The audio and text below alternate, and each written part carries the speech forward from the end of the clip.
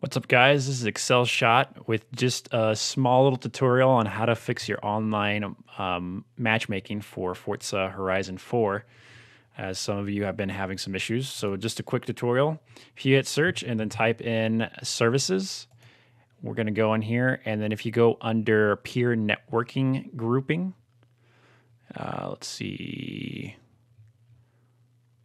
right here, if you run the service, so hit start and let that run. It'll attempt to run it. And also, if you go into your properties, make sure to have it set to automatic and then just hit apply. Okay.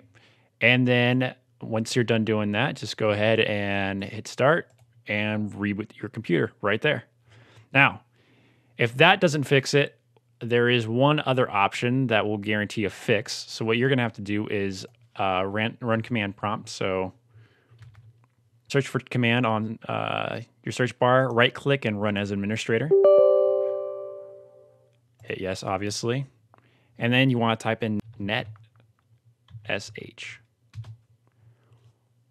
Once you type it in, go ahead and enter and then hit INT teredo and then press enter again.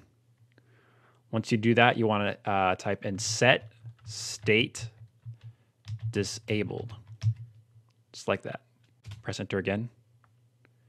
And then you want to type in INT IPv6.